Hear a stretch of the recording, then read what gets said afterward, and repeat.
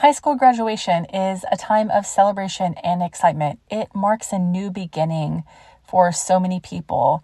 But in Hot Springs, Arkansas in 2022, it turned deadly.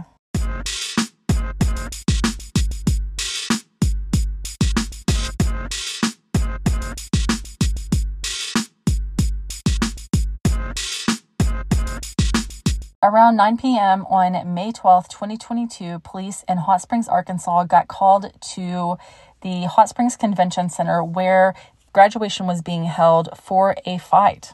So police are out there trying to break up this fight, and a man walks within like 5 feet of police officers. He's wearing a light colored shirt. He raises a handgun and he starts firing shots. The man, who officers did not know, they didn't know his name, he started running back the direction that he came from, and he's still firing shots. Officers run after him, and of course, they fire shots at him. I cannot imagine the terror that was felt by this crowd.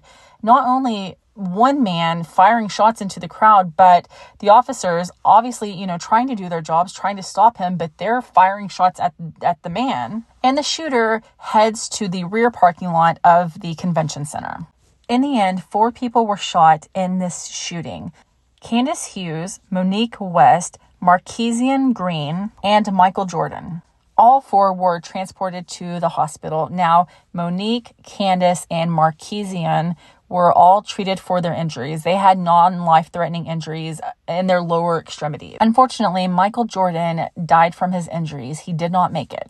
According to witnesses, they were able to describe what the shooter was wearing in detail, and were also able to describe the vehicle that the shooter got in to leave. He got in a white SUV and left the parking lot. And because he walked so close to the officers when he started shooting, he was actually seen on body cam footage wearing a light-colored long-sleeve shirt and light-colored shorts, which might have stood out, in Arkansas in May.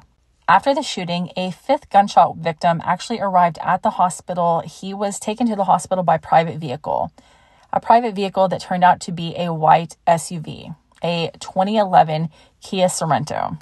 And while the man, who was later identified as Charles Johnson, arrived at the hospital without a shirt, he was wearing light-colored shorts, the same as the shooter. This man, Charles Johnson Jr., actually matched the description of the suspect by people that were at the graduation. And he also had a light-colored long-sleeve shirt that could be seen inside of that Kia Sorento that had blood on it. Charles Johnson Jr. was arrested and charged with first-degree murder and 4 counts of first-degree battery.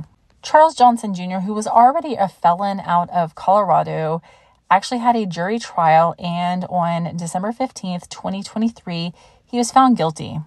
Mr. Johnson was sentenced to 40 years in prison for the murder charge plus a 5-year firearm enhancement. On count 2, which was the first-degree battery charge, he was sentenced to 10 years in prison. On count 3, which was another first-degree battery charge, he was sentenced to 20 years in prison because there was a child enhancement. On count 4, which was the third first-degree battery charge, he received 15 years in prison. And on count 5, which was the last first-degree battery charge, he received 5 years in prison. All of those sentences are to run consecutively to one another, which means that Charles Johnson Jr.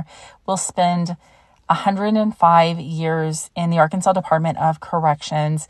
Given that he doesn't win an appeal or any other relief from a court, he will spend the rest of his life in prison. Now, Charles Johnson Jr.'s defense attorney, who was a public defender, did not put on a defense at all. So that may be grounds for an appeal. We will see. I will update if that happens. But as of right now, it looks like he will not go up for parole until 2083.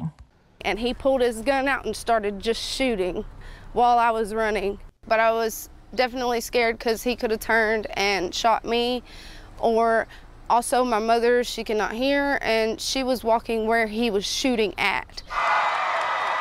George Brewer says his fiance's son was graduating from Hot Springs High School. He and his family ran back to his truck and witnessed one man get shot in the neck during the shooting. It was just chaos. Everybody was around, crying, upset, because their kids, they're worried about their kids as well. My daughter, being 16, witnessed that, her and her friend. She's pretty traumatized over this because it happened within probably 5 foot from her. And he held his neck and he fell on the ground.